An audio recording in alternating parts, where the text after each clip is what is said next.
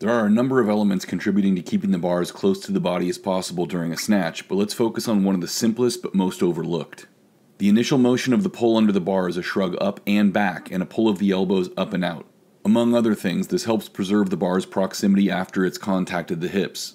However, if we leave the elbows in the same position as we turn the bar over, we lose that proximity. The elbows become a fixed pivot point for the bar to rotate around, meaning it's forced to move forward. In order to keep the bar as close as possible, we need to squeeze the shoulders back to pull the bar in toward us as we turn it over. This squeeze back begins with the initial shrug up and back and pull of the elbows up and out, and needs to be increased as we turn the bar over.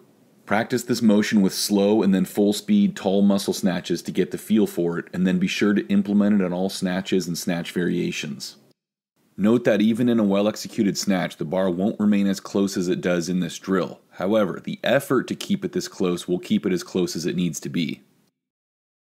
Greg Everett with Catalyst Athletics here. Please like and share this video. If you appreciate the content, please subscribe to the channel. The more feedback I get from you guys, the more support I get from you guys, the more free content I can keep making. Thank you.